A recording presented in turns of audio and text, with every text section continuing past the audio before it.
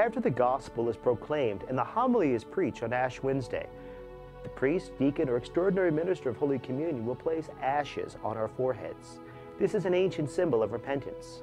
As they do so, a phrase will be said to us to remind us of what this symbol is really all about. There are two options given by the liturgical text. The first is, "Remember, man, that you are dust, and from dust you shall return." This has its roots in sacred scripture from the Old Testament. In fact, it's taken from the book of Genesis. Genesis chapter 3, verse 19. "By the sweat of your face shall you get bread to eat, until you return to the ground from which you were taken. For you are dirt, and to dirt you shall return." The other phrase that we are given the option of using in our liturgy comes from the New Testament, the Gospel of Mark, chapter 1, verse 15.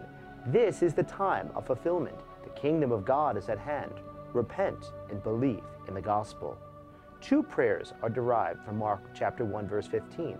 "Turn away from sin and be faithful to the gospel," and "repent and hear the good news." What are we being asked to do in Lent by these prayers?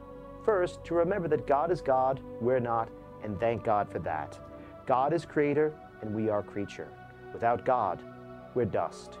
Second, the entire season of Lent is about turning from the stain of sin and allowing the Lord, who is the kingdom of God incarnate, into our lives.